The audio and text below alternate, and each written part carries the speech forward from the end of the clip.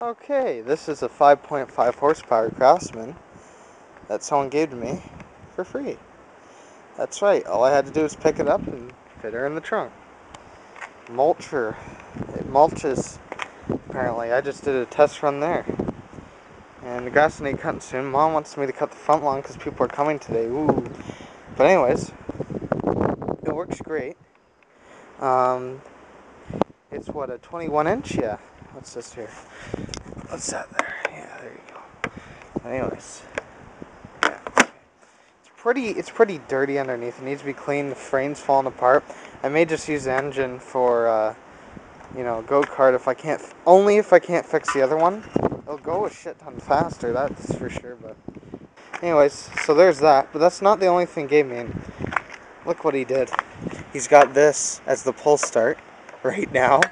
And he's got me, I just ran it for a few seconds, a full tank of fuel. Yeah, basically. Full tank of fuel. And it looks like this whole thing's a fuel tank, so that's a lot of fuel. And the oil's only half full, so that needs to be topped up. But Mom just wanted me to cut the lawn with this for whatever reason. That needs to be cleaned up a bit. That's the filter. The exhaust or whatever is pretty getting rotten.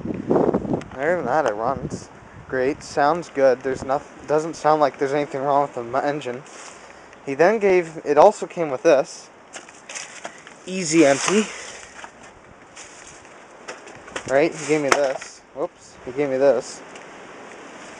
Which I don't think I'm going to use today just because we never have used one.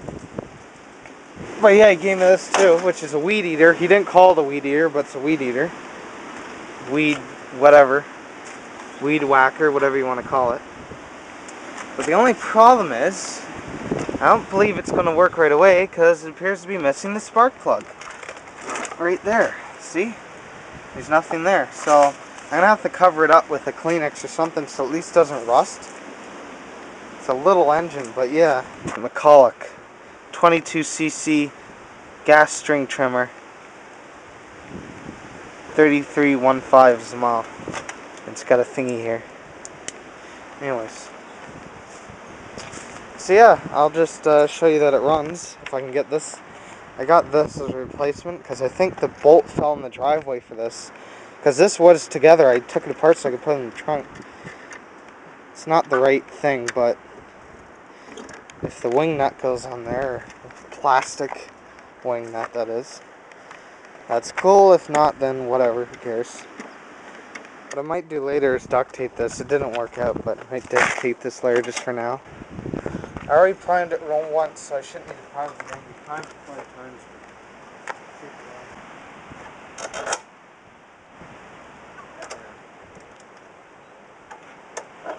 What do you want for free?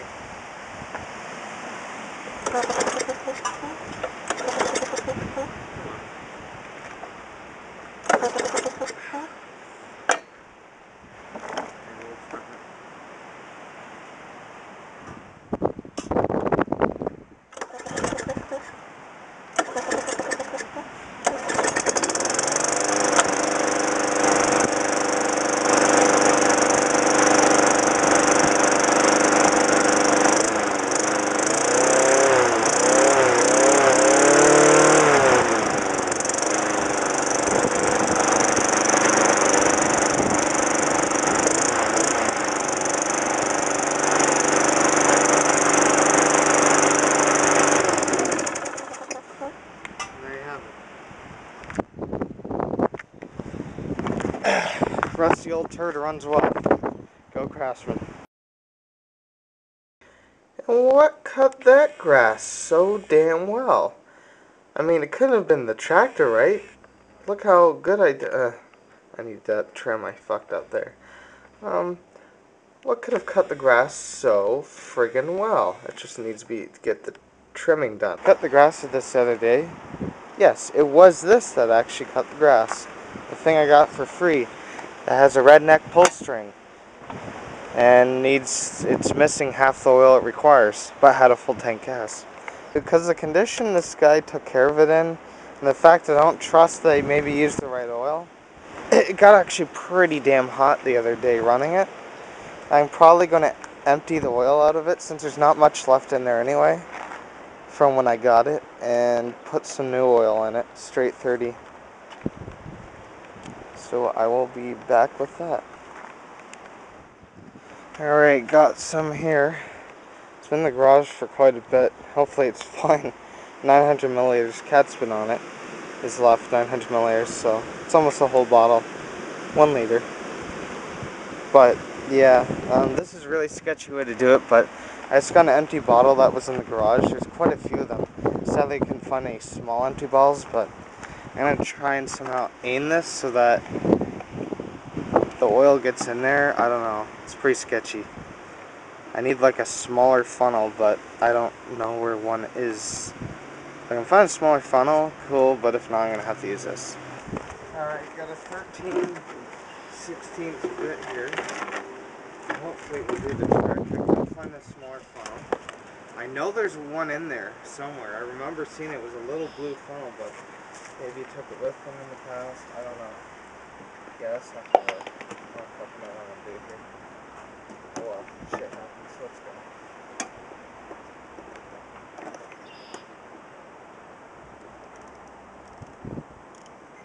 What the hell? It's metric. Let's all go to the lobby. Let's all go to the lobby. Let's all go to the lobby to get ourselves a treat.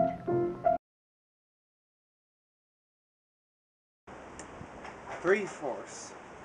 3/4 fits perfect. Yeah, that's the oil. That's definitely the oil. Let's see if we can catch it.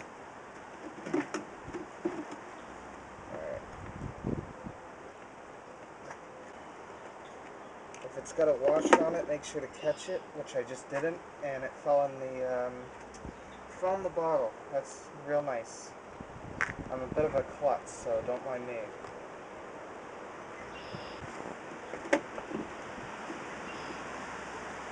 Alright, 3, 2, 1.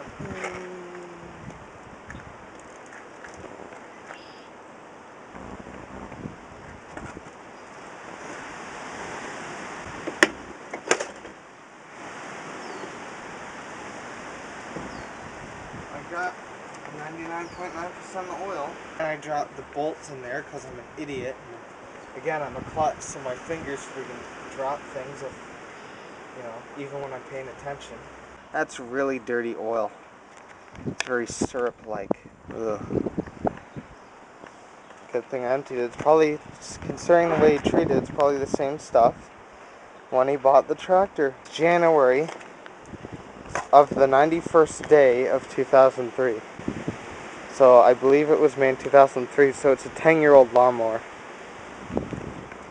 So chances are that's 10-year-old oil that's been sitting in there. Possibly. Who knows? Now I can see that I did get the bolt out. That all cleaned up. Grab the bolt. That's nicely oiled up now. Get that grass out of it. At least it'll stay clean. Oh my god, is this plastic? It's plastic. It's friggin' plastic. It's a plastic bolt. Oh my goodness. That is sad. It's plastic. Real nice. Real way to cheap out, huh? I'm going to seal her up now. We're going to need a rag so check the dipstick properly. That's what it's called, dipstick, right? Doesn't need to be that tight, especially since it's plastic. I don't trust it.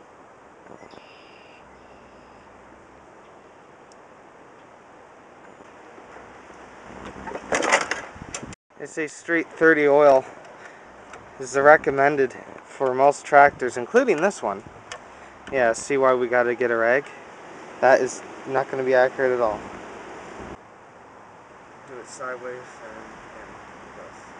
Now that is some really clean oil right there. Alright, so now we're going to get the dipstick here. Dry it off properly. We're going to put it in. And we're going to pull it out. And then again, pull it out. Yeah, we definitely need more. It's showing up though. It's good to have it a little a little too full than a little too empty. It's always best to go by that rule. It's better on the engine that way. Alright. Of course, if you have, yeah, it's just past full. Yeah, just past full. Show you. It's just past full. Okay. Anyways, now we got some oil in there. We're gonna put this on, seal it, wipe off any slight spillage we had. From the dipstick, because I'm a clumsy bastard. There we go, now we're all dried off. And we don't have much oil left. We only got 100 milliliters of oil left. So this lawnmower takes 800 milliliters of oil and 1 liter of gasoline. This is for cold start, but I'm going to do it anyway. Just because I can.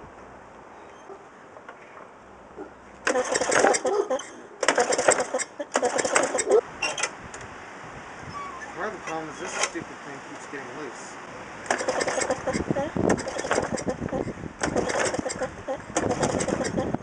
Come on.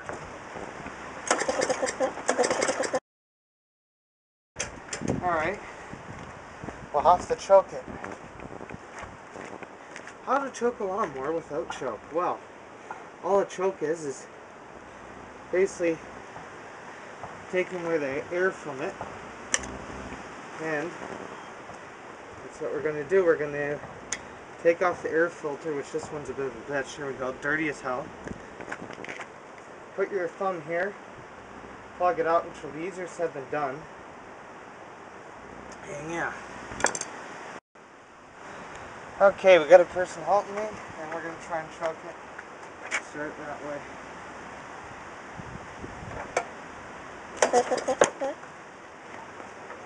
Which is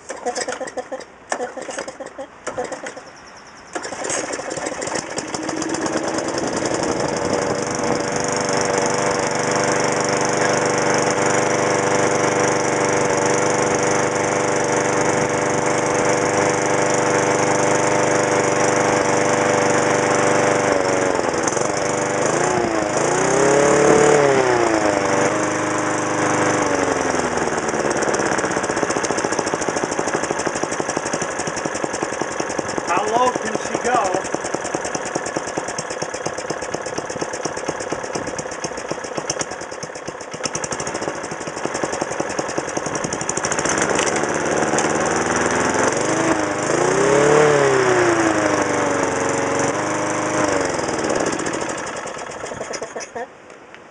Runs good, I say. She didn't get hot this time. Amazing. She got really hot yesterday, and I was like, I should check the oil, and it was pretty fucked up. Oh yeah, muffler will be hot. Oh yeah. Spark, yeah. Block will be hot, obviously. Yeah. Oh yeah, she runs good now. With low aisle. Works good, but unless I feel like welding the frame and using it for a lawnmower, it will fall apart, so I'll also take the engine out of it and use it for something else. I definitely need to change the air filter, though. I don't know if you saw it, but I'm going to pull it off right now. There. If we can get the filter out, which I couldn't last time because it was stuck. There we go. Okay. Look how dirty this filter is. That's really bad.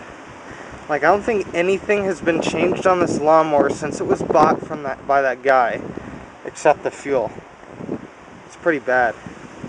This is nasty. The inside's okay, but the outside's bad. I don't think it gets much air. So maybe I'll get a replacement if possible, or just simply put a special filter on there. Some performance filter. I mean, the best thing to do, they say, is if you want more horsepower of these things, or any engine in that matter, it's quite simply you need to, even if you're using a regular air filter, lengthen the tube for the air filter. In this case there's no tube, but put a tube here for the air filter, make it move up or around away from the engine basically, because the engine is putting out hot air, and there's more oxygen in cold air and less in hot air. So the idea is move this up here or this way or something out of the way. So I mean, the idea is probably just to put it up, because you'll be moving, so cold air will be rushing towards it, right? And that will not only be better for your engine and give it more life, it'll raise the horsepower a bit. Probably not by much on an engine like this, like maybe 0.23, something like that. But I mean, it'll be a lot better. It'll run a lot better too. It'll run a lot better. It's better for the engine, so longevity is extended, and slight increase in horsepower for a lawnmower or a car or anything else like that. Fuck off, flies. I know a person who had a 3.5 horse, did a few modifications, just stuff like that, and they got it up to about 3 to 5 horse, so 3.5 to 5 horse, so that's pretty good. Anyways, yeah, just an idea. But I mean, I could just go out and get a proper engine, but what's the fun in that? You don't get to make your own crazy contraption. What's the fun in that, right? So why not? I got it for free, so if I frig up something, that's all right. I mean, I don't want to. That's not the plan, but you know, it's just for fun. Learn something. It's a Tecumseh engine, and the information is on the side. And I hate it when they do that with the information, because that doesn't tell me dick. I actually had to look online. That actually means, after converting, it's not perfect, but it's TVS something. I know it's 115 115 cubic centimeters. And that's that date of manufacture thing. If anyone can verify which one of those is, I'm guessing that's 91st day of 2003 in the J. I don't know, but although apparently below 32 degrees or 0 degrees Celsius, 5W3 is recommended. Anyways, that's it. That's the Eager one with the easy empty and all that other bullshit I got with it for free, including that thing right there, which is 22cc, by the way. I don't know if I said that before. I plugged up the spark plug hole, hoping that it doesn't screw up. And I'm gonna grab this before it blows away. That's no good. And put everything else away, including the parts, all these parts I use and all that. So, yeah. Okay. Thanks for watching. More to come.